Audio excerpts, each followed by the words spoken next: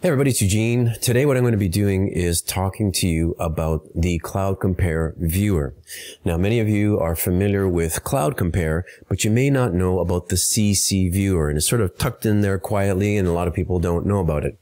But what's great about this little viewer is that it solves the problem regarding sharing data between people, and maybe the person you're sending it to isn't technical or doesn't have the same software that you have, and so it's a very simple way to share data. And it's right here on my screen, so I'm showing you. I just got this is a point cloud from Recon 3D, something I've scanned, and you can see I can just bring it into the viewer and just simple tools, moving it around and that sort of thing. Now you'll see though, I am missing all kinds of buttons. So I don't have all the complicated buttons and the whole interface of CloudCompare. And the great thing is this is something that you can share on a USB key. So you can hand it to somebody and they can run it directly from there. So let's get started. I'm going to tell you how you can get going here. And I'm going to bring up the CloudCompare website here. Okay, so it's cloudcompare.org. Now, normally this is where people go to download CloudCompare. So if you go to the download link here, I'm going to click on that. You'll see that we've got, the latest beta and all this stuff here. And then you've got the latest stable release. Now, I'm going to be working with the latest beta, okay, the 1.4 beta. There were a couple of bugs in the version over here, the 1.4 version. So I'm working with 1.41.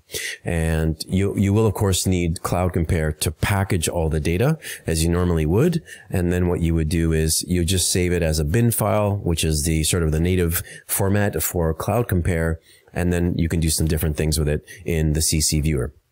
Okay, so over here, let me scroll up here. It says CC Viewer Unified 1.41 Beta. So this was just put up there very recently. If you click on it, it says it's an archive version and it's just a zip file. Now, if you go to CloudCompare, you'll see that you have the installer version and the zip version.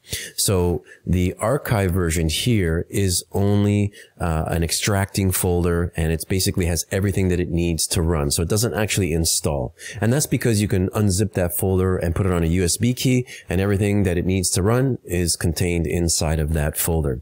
Okay, so now I've already done this, but if you download this file and extract it somewhere, I'll explain how you can set it up and sort of do everything that you need to do.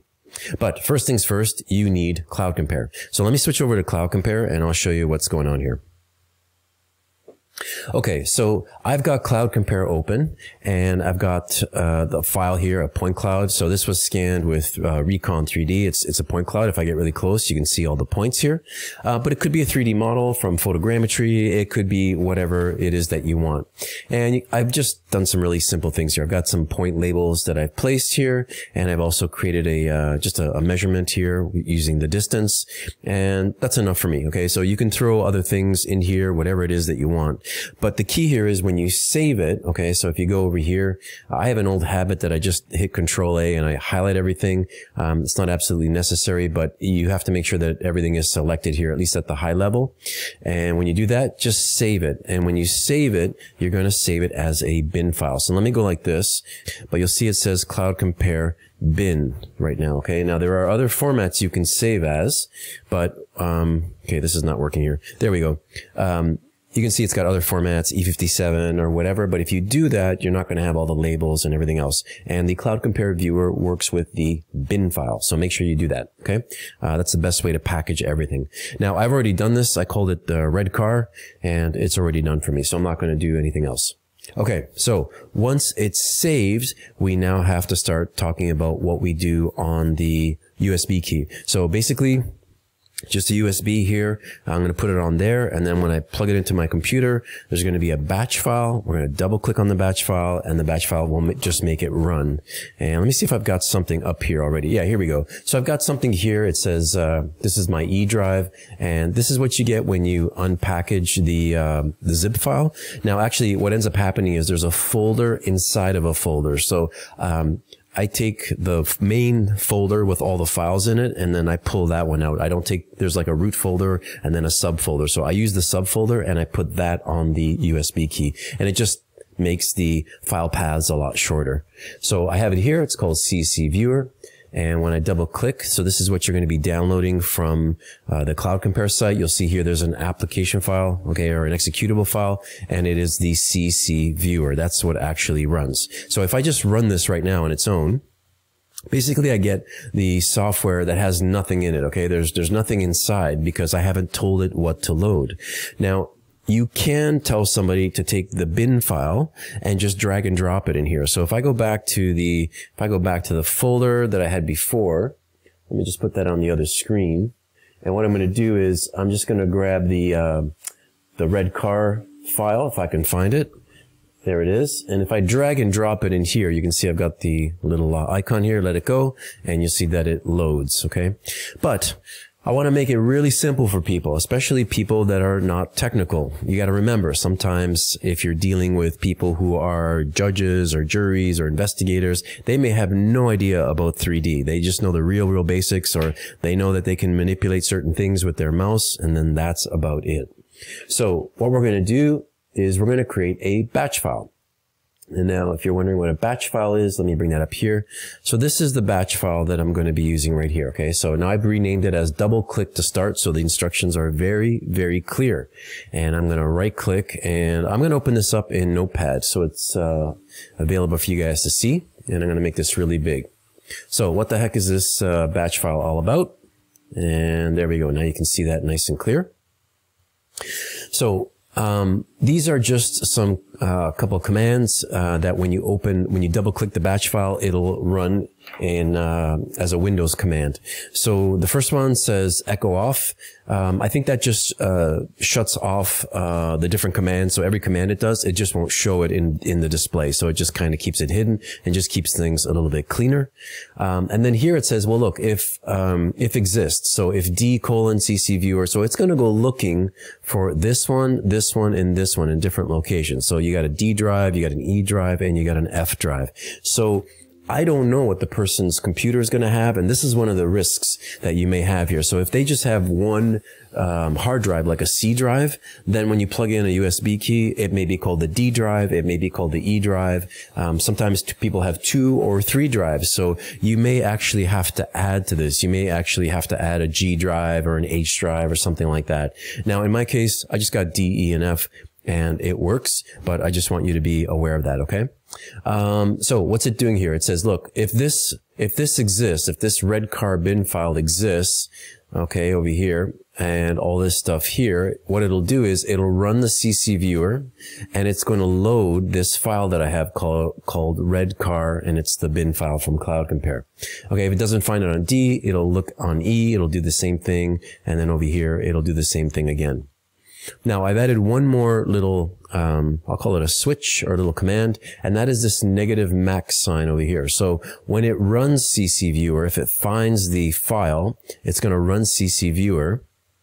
It's going to use this command max, which basically is just maximize the window. If not, you'll see when I first launched the viewer, it just came up with a little window. This is going to maximize it in your screen. And so I decided I'd put that in there just in case.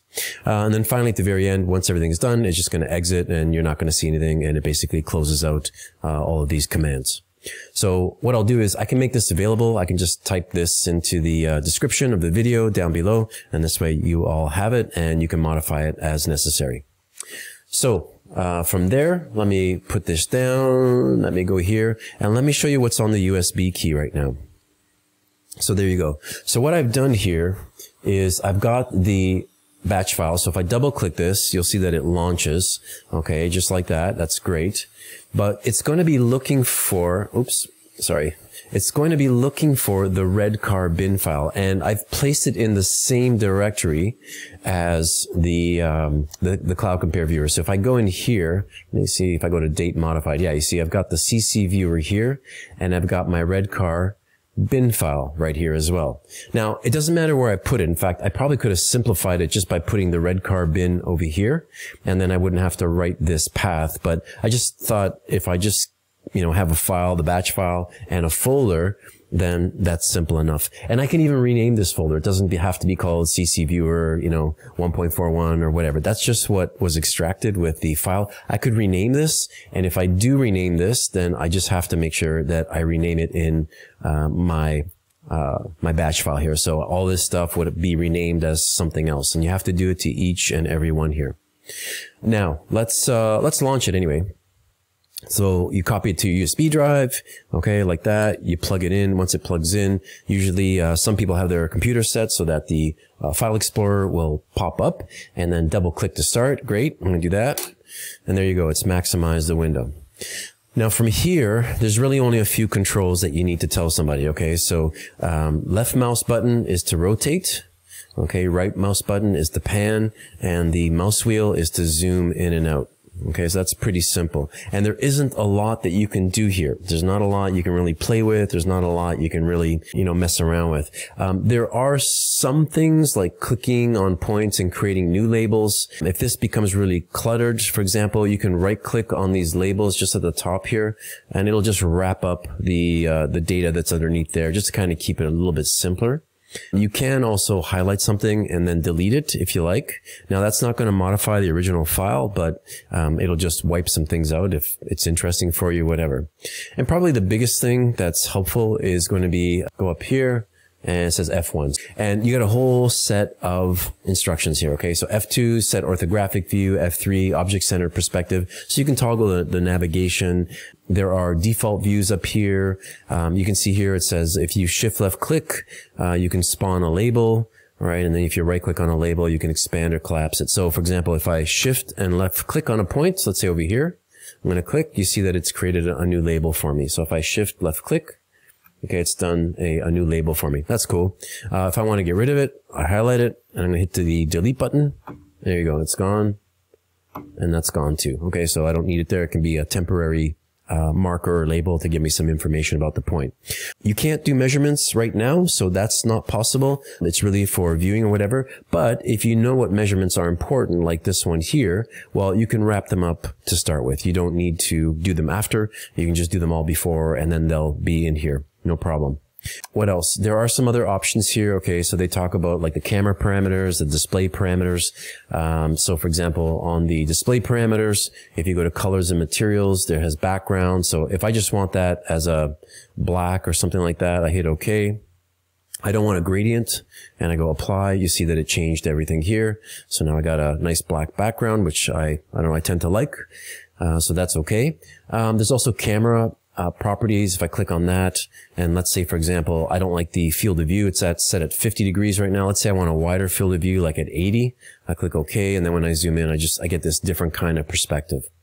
When you hover over the top left here, you see it says default point size. I can increase this to make it look more solid. And the same goes with the line width. So if I don't have any polylines here that I can show you, but it would basically do the same thing. So ultimately, that's pretty much it. There are a few other little bells and whistles in here that you could use, like full screen mode. You can toggle off and on kind of thing like that. If you really want to maximize it in your window, just hit F11 again. It'll go back down. But this is a really simple way to share data. And so for example, some of the Recon 3D users that are out there, you want to send this to a client. If you want to send it to somebody for inspection, this is a really easy way to do it. Package it onto a little USB key and ship it off to them, or just package both files and tell them to put it on a USB key, and then once it goes in, it should work. And the most important thing is going to be the file path. That's probably what's going to mess people up the most. So if that becomes a problem, you can just launch the CC viewer and then find your bin file and then just drag it, drop it in. That's the other way that you can make it work pretty simply. So that's the CC viewer. It's a cool little tool. I think it's great for sharing data offline or on a USB key. And yeah, I'll put the script down below so that all of you have it. And again, if you're interested in downloading the viewer, make sure you go to cloudcompare.org, go to the download page here, scroll down. Whenever you see the CC viewer, this one says unified. I'm currently using the beta because if you try this with the current stable release, there's going to be a couple of little bugs. It's not going to run the same way. So make sure you use the 1.41 beta or later, and then you'll be good to go. Okay, that wraps it up on this one. Thanks so much, and we'll see you next time. Bye-bye.